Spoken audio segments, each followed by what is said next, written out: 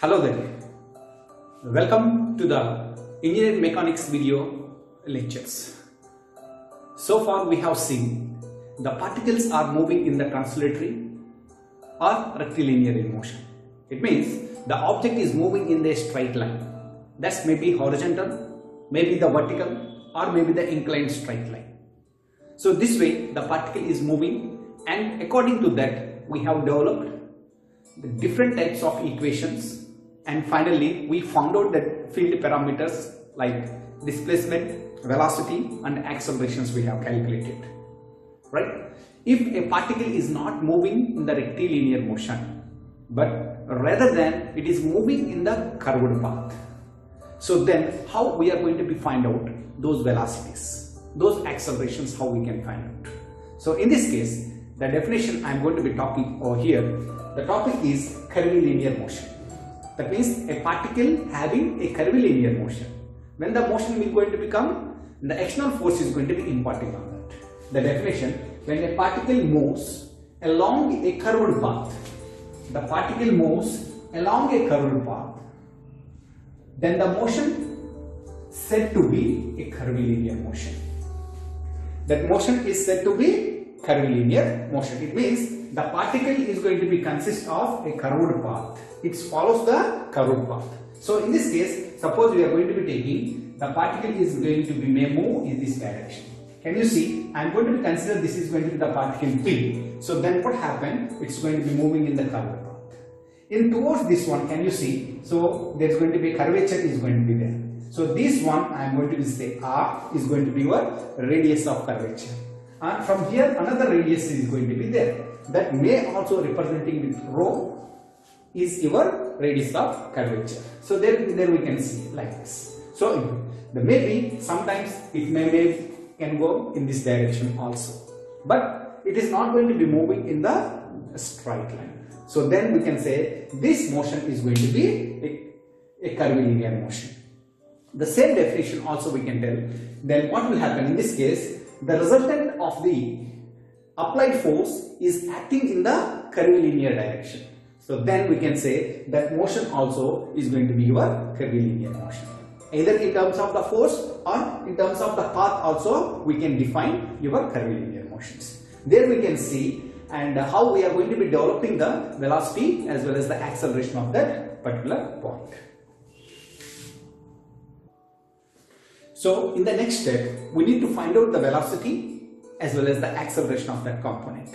There we can see I am using first one is going to be your rectangular coordinate system.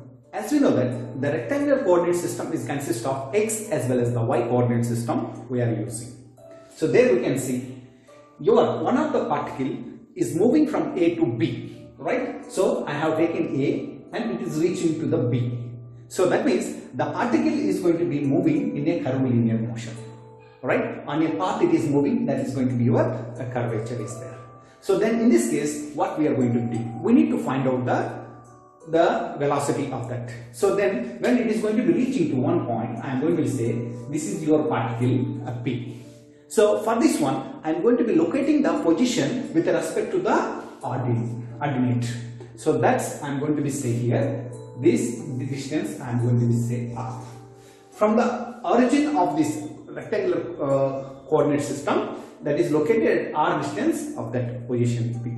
So then what will happen? So then I am going to be taking the projection to the x-axis and to the y-axis. So then can you see with respect to the x-axis, this is going to be the x distance it is located, right? With respect to the y, I am taking the projections of this one. I am going to be saying this is going to be existed y distance. Can you see? The same R is going to be I have taken from the origin, right? Then I have split it into x-axis as well as the y-axis. So then what will happen? The same R is going to be consist of the two positions, that's going to be x as well as the y. So that's going to be your, so in this case x is going to be the function of the time and the p is going to be the particle. Suppose the particle located at R distance. Similarly, the rectangle coordinates I am going to be taking the x is going to be the function of the time. They are, because here depends on the time. Similarly, y is going to be the function of the time.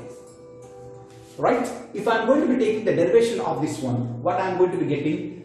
So that's going to be Vx is equal to the velocity in the horizontal direction dx by dt I can take it.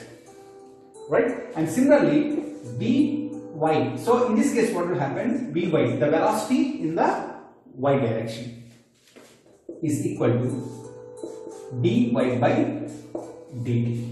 So there we can see, by using this x, that means the rectangle coordinates, velocity in the x direction and the y direction I have determined.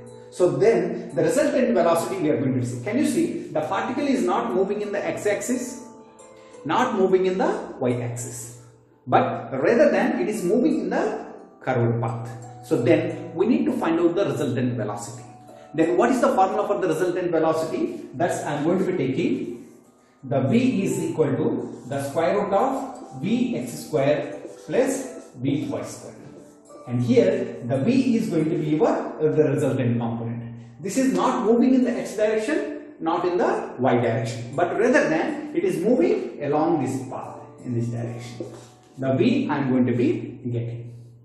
Okay, so once we are going to be calculating the velocity, same way we are going to be calculating the acceleration also. So what is the acceleration we do have? That's going to be ax. Ax is equal to, from this one we are going to be getting d square x by dt square. And similarly in the y direction also I am going to be taking ay is equal to d square y by dt square. Can you see? We have defined the acceleration of this particle in x direction is equal to d square x by dt square. And similarly, acceleration of the particle in y direction is equal to d square y by dt square. Then what is the resultant acceleration? Because it is not moving x and y. So then the resultant acceleration a is equal to the square root of ax square plus ay square. This way we are going to be calculating the resultant acceleration. Right? Suppose it is reached to the point from this point to the another point. So then I can say this is the v dash. So then the variation of the velocities from point to point, then automatically acceleration is going to be. Acceleration is nothing but the rate of change of velocity with respect to the time is going to be your acceleration. This way I can calculate the resultant acceleration as well as the resultant velocity. Right? Now we will see the slope of that part.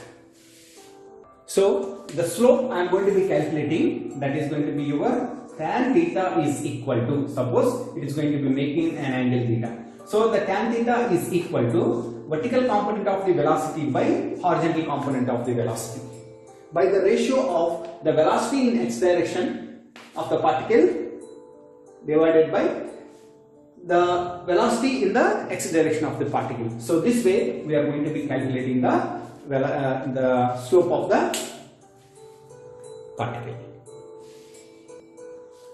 So I hope you are able to understand how to calculate the velocity as well as, that means the resultant velocity and the resultant acceleration from the rectangular coordinate system.